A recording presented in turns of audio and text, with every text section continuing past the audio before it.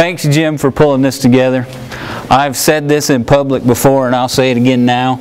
I didn't want to work with cheatgrass at all when I took this job. It is a huge problem, and it's not really something that I wanted to spend a whole lot of time on. But as you can see, especially by the turnout today, it's an important issue for the state. May really touched on that well. She talked about not only the case that we're in now, but where we might go into the future if we can tip over and change that fire cycle and lose that sagebrush component, especially for something like sage grouse that May's already talked about. Such a huge issue, and it's affecting or has the potential to affect so many different management decisions that we make in the state. For this talk, I'll try to keep it around 30 minutes. Mr. Mitchell said that I don't need to be too long-winded back there.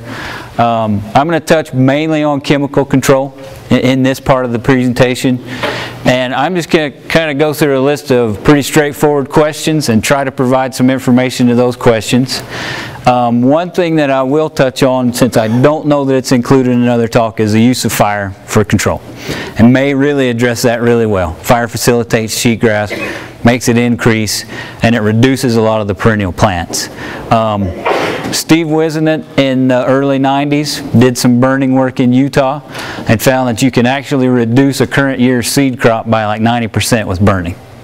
But the problem is, in most cases, 2 or 3 years after that, it's already recovered. And that's partially because of the increased vigor in those plants, like the one that May showed the picture of. The other problem with using burning as a tool is if we're trying to maintain big sagebrush in those ecosystems, and we start burning, then we've already eliminated the probability of maintaining that sagebrush. So in cases where there's wildfires, like we've had here, I think one of the most common options, as is with most weed control, is to use some kind of herbicidal control. So we'll talk about that a little bit. I have a tendency to roam around, so you can look at me or you can look at the slides. This is probably more interesting to watch. So overall, I'm going to touch on some of the herbicides that are currently labeled for cheatgrass control in range and pasture settings. There are some other things that are available for crop type situations, but we can't legally use them in range and pasture. Overall, some considerations when using chemical controls. These would probably apply to any kind of weed setting, not just with cheatgrass, but we'll focus on cheatgrass. And what can we expect to see? How many people here have worked with herbicides on cheatgrass projects as of yet? Okay, some of you guys. Been happy with the results? Yes. Yes? Yeah. So it ranges. Part of that may have been tied into the state of the system at the time we applied the herbicide as well. So we'll kind of touch on that. Another thing that I'll just note by way of sort of housekeeping is that you'll notice we've got, we're making a video of the presentations. Jenny Thompson back there is doing a video. If you don't want to take notes, we'll have these posted on the website that you guys can visit. Also, we're going to do some video out at the field site that we're going to visit after lunch, and then come back next spring and evaluate some of the treatments that are out there, so you guys can follow up and track the progress of that field site without having to drive back down to Wheatland, for those of you that have come a long way. So we'll be sure on the sign-up sheet to get you the information how you can follow with that. So why control cheatgrass? May's already touched on a lot of these issues. It can, by controlling cheatgrass, it'll be the opposite of the impacts. We can increase species diversity in some areas. Improvement of the forage base is really an important thing to consider for livestock production. Protect the perennial plant community. Largely, I'm going to tie that to sagebrush ecosystem, because I think in a lot of cases in Wyoming, we still have a good perennial sagebrush component that's left. Oftentimes we see sagebrush with a cheatgrass understory, and I think those are areas that we might need to take some steps to try to protect it from tipping over to becoming an annual grassland system. And then I've got on here secondary invaders that are adapted to frequent disturbance. There are other things like rush skeleton weed, yellow star thistle, Medusa head, other weeds that I think are probably even worse than cheatgrass, that are facilitated by frequent fire return intervals, that if we can get the seeds introduced into some of these areas, then we may have an even bigger problem on our hands. So just look into the future a little bit. One of the questions that I've often gotten, I think Jim has gotten this question as well a few times: can I use herbicides to control cheatgrass without killing other grasses? Anybody want to answer that? No. Okay. Well, this is a picture of some research that we've got going over by Douglas. And all of the purple, you guys know what that is, right? That's the beast itself, cheatgrass. All of this green is predominantly blue grama, some needle and thread, and some threadleaf sedge. And that was done. That's a couple different herbicide treatments. So we were able to successfully remove cheatgrass from the system, at least for a time, and not take out the other grasses. Okay? So it is possible. We don't always get results that look that good. I was really happy with that, and it stands out pretty well. But that's kind of our goal, right? Is to remove the stress of cheatgrass, take that competitor out of the system like May was talking about. We've got greener forage longer into the season, so we don't have a 2-week window that's good grazing anymore. We might have a couple months. And then we'll talk a little bit more about production in those areas where we've removed cheatgrass. So which herbicides are available to manage cheatgrass in range and pasture? Oh, Grant, did you have a question? I just wanted to ask, was that a system with all cheatgrass, or was there a mix when you first started that treatment? I'll let you guess. What do you think? I guess there was... So this is 1 year after treatment. Actually, that's 8 months after treatment. So it was a cheatgrass with perennials still mixed in. Okay. And that's one of the things that's tricky. When you're driving down the road, that looks like all cheatgrass, right? You gotta know what's underneath there. Blue grama doesn't really establish all that fast from seed, right? So that perennial mix was there. It was a perennial understory, and that's a really good point. I'm going to touch on that a little bit more earlier. Is we need to think about recovery potential to get results like that. So thank you. Thanks for bringing that up. It's a good point. So which herbicides are available? There's a list. One of the things I'll say that I guess the dirty little secret is that cheatgrass itself is easy to kill. It's a wimpy little plant. It's an annual. You can pull it up. It's dead for the year, right? But when you have about one cheatgrass plant and a couple million of its friends standing around, things become complicated. And part of that's because of a persistent seed bank that May talked about. She said maybe 5 years that we still have seed that's viable in the soil. There's some data that suggests it may be longer than that a small percentage of cheatgrass seeds may actually stay around for 9, maybe 10 years. It's difficult to document seed longevity in the soil in natural conditions, so we don't know. We don't know how long we have to control it to fully deplete that seed bank. This list here, I should have printed out for you guys. If you want the list, let me know, and I can maybe send an email around. It will also be available on this website. You see right here that we've got at least 1, 2, 3, 4, 5. So we've got 6 relatively commonly used herbicides that are labeled for cheatgrass control in range and pasture. Glyphosate, you guys have probably heard of Roundup, right? Non-selective herbicide, but at lower rates, we can actually increase the selectivity of Roundup to where the perennial plants will not be as damaged, and we can get some cheatgrass control. I'm going to go into these a little bit more. Mazapic, you guys have probably heard of Plateau. It's also now sold as Panoramic. Are there any other generics? Okay. Probably the most widely used herbicide for cheatgrass control in rangelands. It's been around for a long time. There's been a lot of research done. It's had some pretty good results, and we've also seen some cases where it didn't do so well.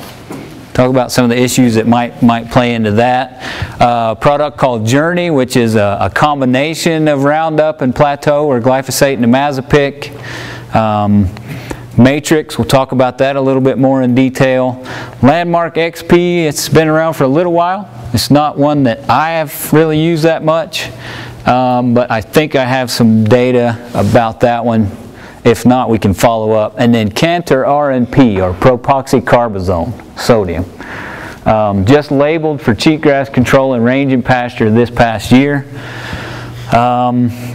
We'll touch on it a little bit more. One of the things that I want to point out is that some of these herbicides, we're talking about applying at really low rates. You're like right around an ounce per acre, right? So there's not a whole lot of room for error. If you under apply, if you're not calibrated well, you're not going to get any control.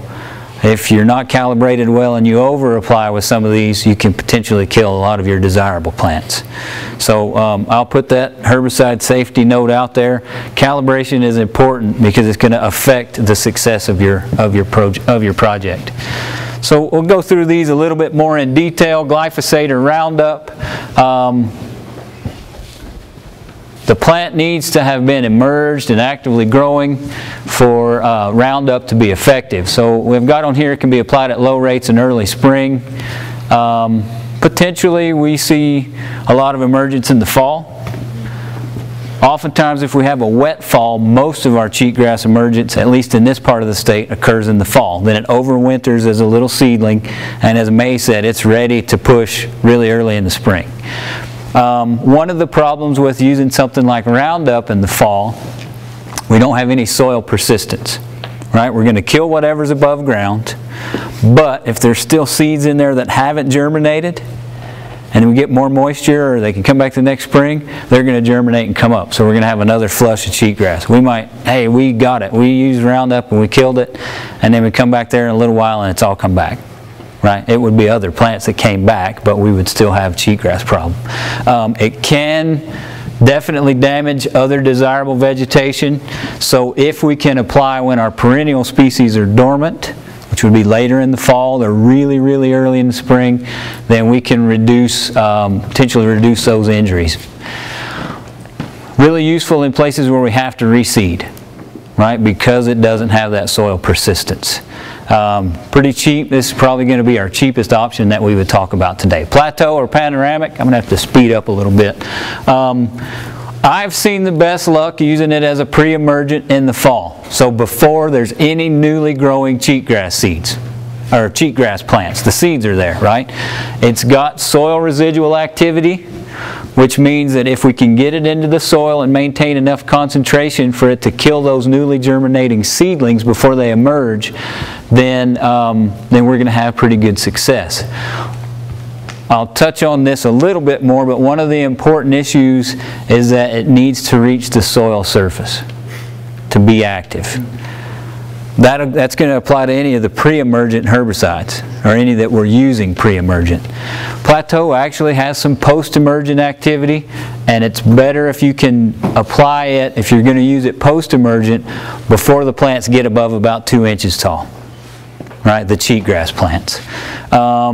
Prices really come down lately. It used to be really expensive. I think 3 is, might be even less than that now. And you're going to be somewhere in that 4 to 8 ounce rate if you're doing pre-emergence in the fall. Their label says you can also reseed following application. And the BASF people indicate that you can reseed pretty quickly following application and that you'll have good luck. I think one of the things is if you spray first and then you drill back into there, you may create a little break in that herbicide coverage that those plants can emerge through without being damaged.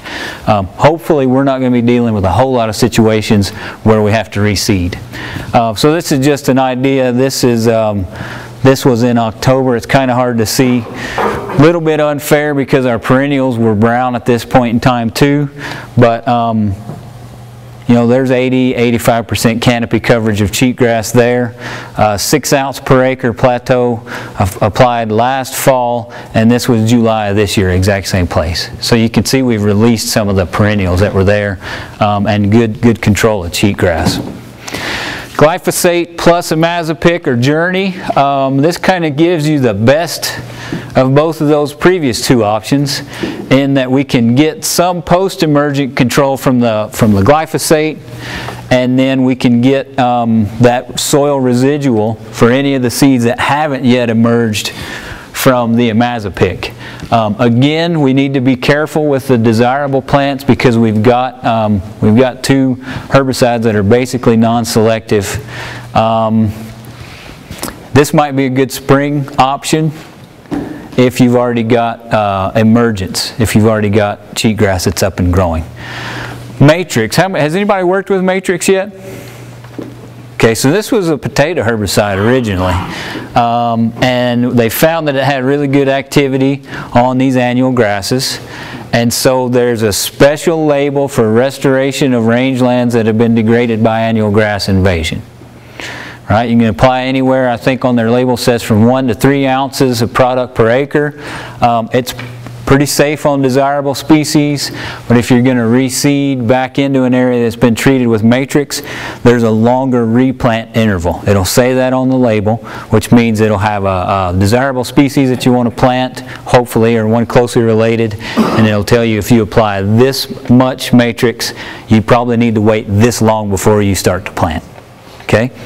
Something to keep. I mean, those labels, I mean, it's a legal and binding document, but there's actually some pretty good information on there. You should probably be sure to read those. Really effective on annual grasses, and some effectiveness on annual mustards as well, which that's a pretty common combination that we see. We see annual mustards in conjunction with cheatgrass as well. So Holden, you guys met Holden a minute ago. He's modeling the hat. He's working on some cheatgrass control projects. This is from one of his projects over around Lingle. And this is pounds of cheatgrass biomass production per acre, with increasing rates of matrix and then increasing rates of plateau. Thanks, Holden. Holden's taking classes and is busy right now. I didn't feel like it was fair to make him put together a full talk for this, but he's going to make a lot of progress, and if you guys have any questions, be sure to ask him at some point in time on the tour. He'll be able to answer them for you. What we saw is that in this case, we're seeing that it looks like we're getting better control with matrix on cheatgrass than we were with plateau. Not really sure why that's happening yet. Holden's just now digging into those data, but it's more expensive, but it may be an option that is worth looking into depending on your situation. We got some reduction overall in biomass production with plateau. These are some of the higher rates, and this is our control that was untreated. So we were somewhere around 800 pounds per acre on average at that site for just cheatgrass production. So 2 promising potentials there, and I would say these are probably the 2 that are being used most often now. Propoxycarbazone, it's a newly labeled rangeland product. It's marketed as Cantor RNP, RNP being range and pasture. Supposed to be effective both pre-emergent and early post-emergent. And one side benefit is you might get some activity on foxtail barley as well. I put this little blurb on here: don't wait until cheatgrass gets very large.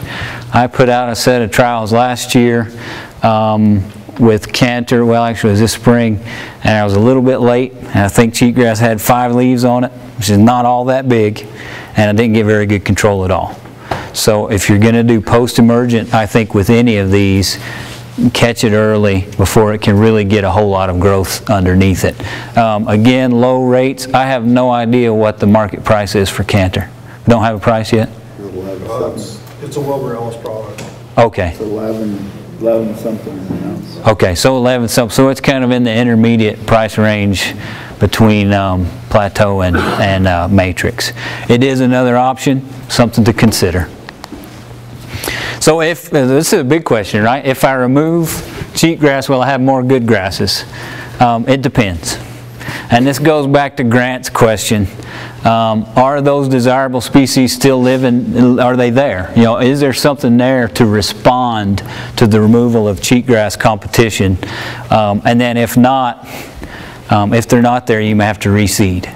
Anybody here done any rangeland reseeding projects? Pretty tough sometimes to get newly seeded species to establish. Sorry, there's a fly getting around me. Especially it's difficult to get newly seeded species established when there's cheatgrass competition in the setting. So you can see here, this is another one of those cover pictures. The little cactus pads here for reference. There are good grasses there, and they did respond pretty well to the removal of cheatgrass. This is this little cartoon. One of the things to consider, this is just an illustration of what Grant was talking about. You got all this cheatgrass growing up top. When you drive by it, or you ride your horse by it, or you look at it, you might not know that there's other little desirable perennials that are growing underneath there. And this is one of the things that we're going to look at when we go out to the field site today, is how can you assess recovery potential. We talk about vegetation cover, right? So if we drop the pin straight down like that little red line does, then we're going to hit cheatgrass multiple times before we ever get down to a perennial grass. So we're going to talk about canopy cover versus basal cover and how that might be an indicator of recovery potential. And then there's little cheatgrass seeds down there too that we have to worry about. Where high levels of cheatgrass control is achieved, I'm going to say that the response may depend on the herbicide that's used. Non-cheatgrass perennial forage can increase 200% or more. So that means in an untreated area with cheatgrass competition, we may have 1/2 of the production that we would have in an area that we removed it. And this is from a number of different studies around the state. I just kind of compiled a bunch of data together. In some cases, we saw 3- or 4-fold increase in perennial grass production after removing cheatgrass. It's going to depend on the state of that system before we apply. What factors might affect my success? So if we're doing pre-emergent, we've got to get our herbicide to the soil surface. We talked about that earlier, right? So if that were the case, we had bare soil and cheatgrass seeds that were laying there. We got our herbicide pretty well distributed into the soil. We might have gotten some rain to move it down. Then we're going to have pretty good luck. If we have emerged cheatgrass, it's already there, right? We've still got to be able to get our herbicide to those plants. It's got to reach the plant, go into the plant, and reach the active site in sufficient concentration to be toxic to that plant. What are some things that might keep it from getting there? Litter. That's one of the things that we talked about a little bit earlier. Or standing biomass, right? So here we've got our cheatgrass, and we've got seeds down here ready to germinate. If we do an application pre-emergent and all of our herbicide gets tied up in this litter up here, then what is our success going to be? It's going to go away, and then all our little cheatgrass guys are going to grow. So probably not that good, right? One of the cases that we've seen pretty often, so this is just an illustration of interception of standing vegetation.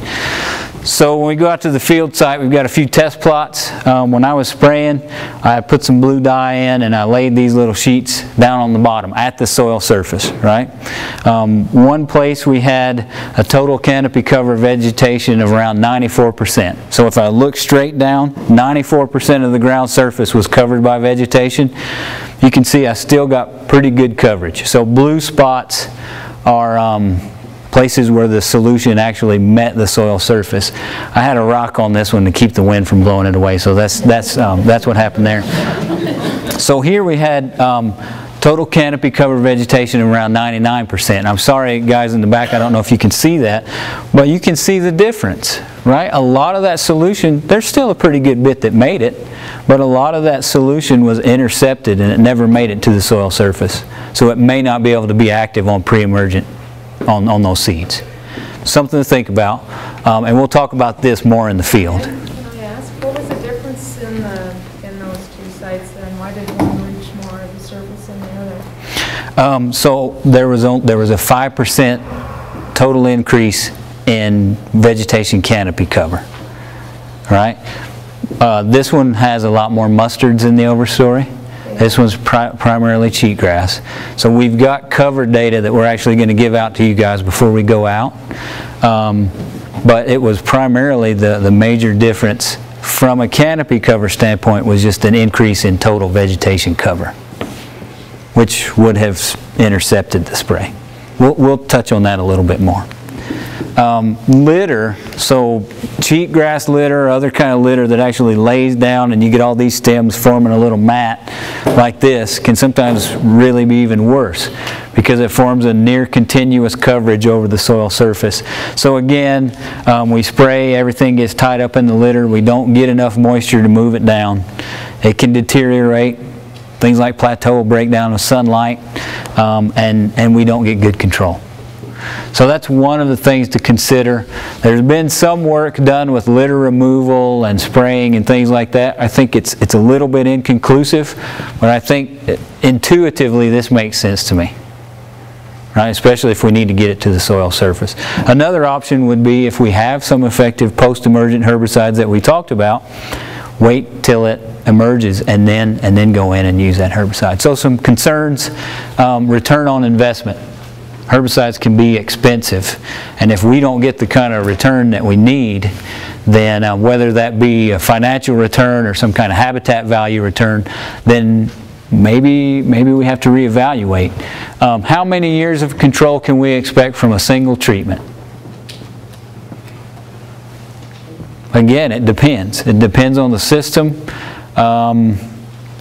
I've seen as much as 4 to 5 years of good control with a single treatment, a single application. Usually, I maybe see 1.5 or 2 years. So it depends on a number of different factors, soil type, amount of moisture that we get. Can we permanently remove cheatgrass from our property? All right, sorry to be a buzzkill, but probably not. It's a part of the system. It's going to be something that we have to commit to managing and hopefully reduce the negative impacts. Maybe we can use it as a forage source early and then turn a little bit of an asset into a liability into an asset. So a lot of options. We'll talk about developing a strategy to fit your specific situation in a little bit, and we'll talk about that a little bit more when we go out into the field. If those perennial plants are there, then our chance of recovery should be much higher than if we've waited until it's fully degraded and there are no perennial plants that are there. And I think Rachel's probably going to touch on this one a little bit with the next talk. A cheatgrass resistant community is probably not possible in our semi-arid rangelands. We're talking about sagebrush, bunchgrass systems. If there's free resources and free available soil, then there's a potential that regardless of how well you manage it, you may still have cheatgrass invasion. Excuse me, cheatgrass invasion. I'm getting choked up talking about how bad that situation is. So I think I might be a little bit over. We're going to take a short break, but if there's any questions, I'd be happy to try to answer those. I think Chris was up first. When you've got a lot of litter, is that when you can utilize fire and then treat post-fire? I think that's a good idea. Something to remove that litter. If there's sagebrush there, I would say no. If you want to keep the sagebrush, right, for wildlife habitat. But maybe if it's a really degraded system and you're going to have to reseed, I think fire is a good pre-herbicide like site preparation. Another option might be cattle impact or livestock come in and graze it pretty heavy, remove that duff, break it up a little bit, and I think you can get creative. You know, another option, if it's a really small area, you can mow it and rake it, do something like that. Anything to decrease that interception. But the added benefit of fire is that you may get some kill of seeds from that year as well.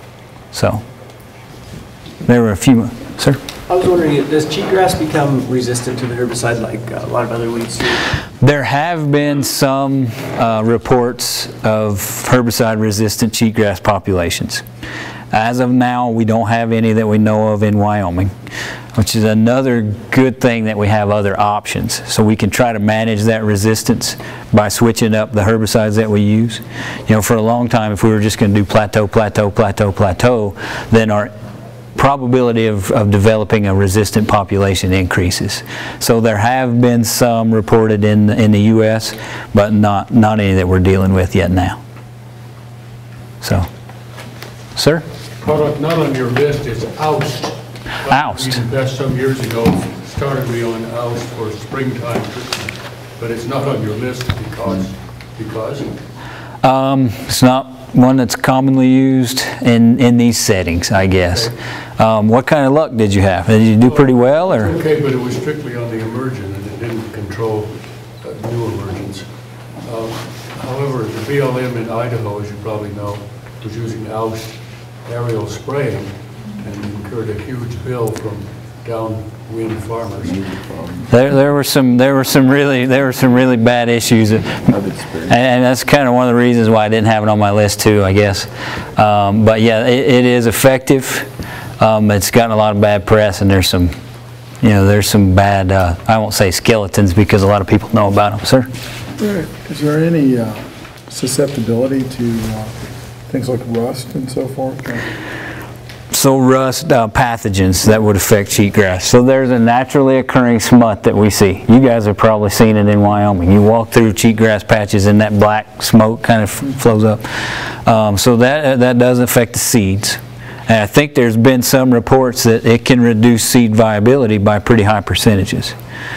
But I'll go back to the numbers that May showed. If we have a really dense cheatgrass stand with 20,000 seeds per meter squared, which equates to somewhere around 450 pounds per acre, even if we get 80% seed reduction, then it's not going to be enough to really negatively impact the population. There's some work in Washington with soil active bacteria. Pseudomonas, it's a particular strain of Pseudomonas that seems to reduce the growth and vigor of cheatgrass and facilitate the growth and vigor of native plants. They're trying to bring that into market as a biological control.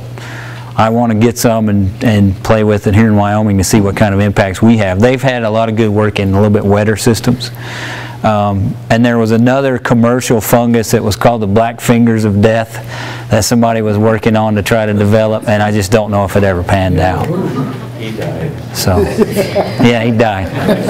So, one more. I think I'm way over time. What are your thoughts on the timing of spraying the cheatgrass control following wildfire? Vigor is not going to be substantially increased for 2 or 3 years. I mean, is that kind of the window that you would think, or maybe the following fall? So there's a lot of things that play into that, right? One of the things, if you come in right after the fire burned and there's a lot of black carbon still on the surface, that can tie up your herbicide, right? So and then you won't get, and then it can blow away. Another thing, and Chris can potentially talk about this a little bit. Did you know where the cheatgrass was before the fire burned? That's one thing that we deal with that's difficult. You know, what is this one fire? It was 14,000 acres down here. You know, do we just go broadcast spray the entire thing if we don't know where there was cheatgrass to begin with? And we may have some negative impacts that come from that.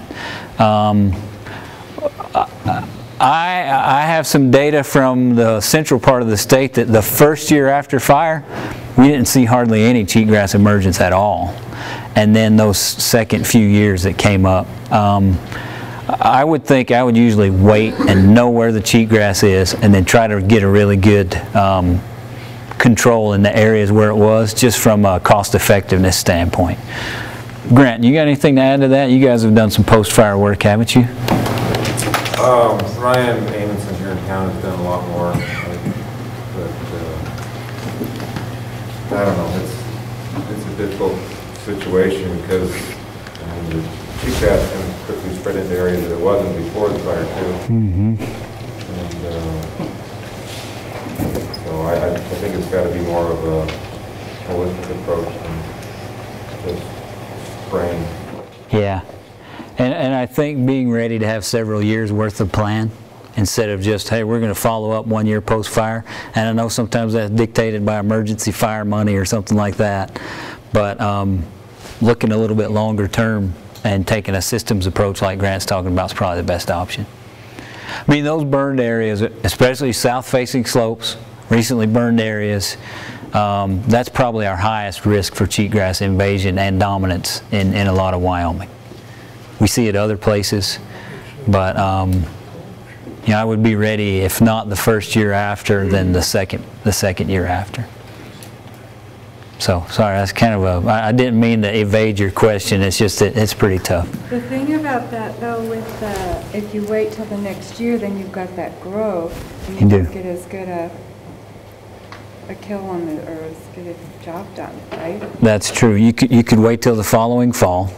You would know where the cheatgrass was, but it's had an opportunity to put another seed crop down in the soil.